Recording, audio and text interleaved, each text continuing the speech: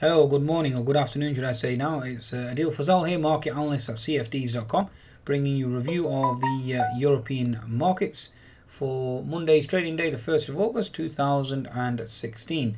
Be sure to visit Trade Signaler. Signals and market updates from leading providers, www.tradesignaler.com, and you can download the app at Google Play and the Apple App Store. Okay, in terms of market direction, let's see exactly where we stand. Okay, so let's see where this market is dictating. So first of all, overnight in Asia, you had the Nikkei certainly finishing higher, the Hang Seng finishing higher as well. Okay, whilst the Shanghai finished down 0.9%. That was mainly on the back of concerns of lack of additional QE, okay, or stimulus, given the fact that Chinese data actually came in stronger, and again, it's potentially perceived as being negative. Okay, potentially perceived as being negative. If I bring up the Shanghai index for you, we'll certainly give you an insight here. Okay, so Shanghai certainly coming into gap fill support now, looking for a potential bounce. So be wary of any further shorts there. Okay. The other major factor is the fact that the BOJ underwhelmed last week, and yet the USD JPY is moving lower, whilst equity markets are totally ignoring it. We had the S&P 500 and the Nasdaq certainly making new highs overnight. So we've had the Nasdaq as high as 47.50, and then the S&P as high as 21.82. So again, certainly interpreting that as a risk-on move. In terms of economic data for the remainder or throughout the day this morning, we've had a PMI data, so Spanish and Italian data certainly on the weaker side, whilst Germany and Eurozone on the stronger side, whereas the French data was certainly flat. So again, certainly remains okay. No real concerns in terms of a drop in terms of economic activity, so certainly sustaining the status quo. Okay, in terms of the rest of the day, we have the USD US market now, economic data out, ISM, PMI, prices paid, construction spending again will be important as to the next direction of dollar.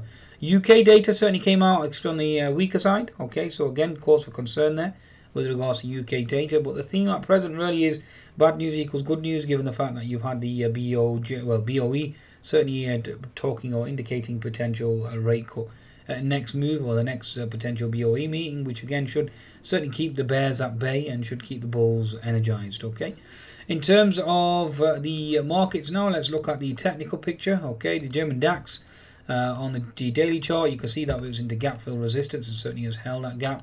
60-minute chart at the moment is into horizontal support now, looking for a potential bounce. Now, just for traders going forward, look at this hypothetical scenario, folks. You have a HNS formation, okay? So again, don't get excited with this potential bounce. Any bounce really will be for the right shoulder, which will trigger the HNS formation that will be in place. So again, certainly take that into consideration. 10-minute chart, you can see we flushed. We've actually closed the gap. The gap by itself was almost 200 points. Closed the gap, and actually traded below that as well. So we are now back into gap for horizontal support at 10.290. If that fails, then you have got gap fill support at 10.275, and then you have support at 10.250. So again, those two areas, the zones are certainly vulnerable to being closed. So again, keep an eye on that, folks. Okay. In terms of the French CAC, let's bring up the French CAC for your daily chart. Certainly gap fill resistance. As you can see here, European markets are not following the US markets. They've certainly diverged, even with US markets making new highs overnight.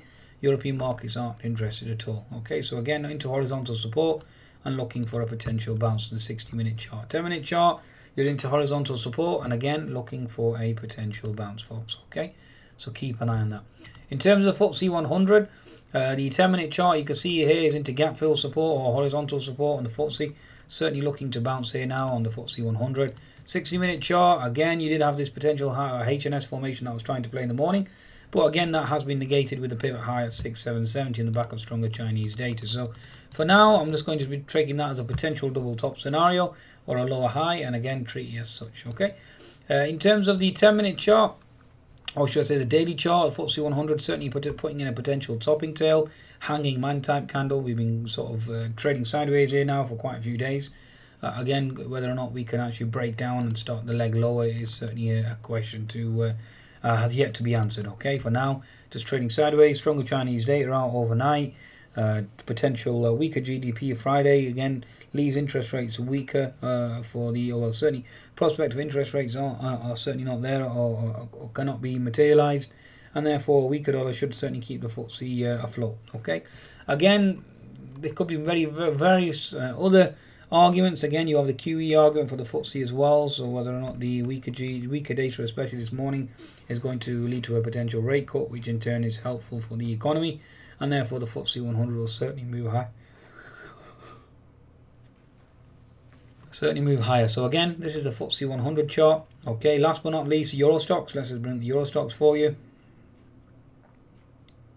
Okay, so Euro Stoxx chart at the moment, daily chart, you can see it's holding that diagonal trend line. Continuous bearish pattern.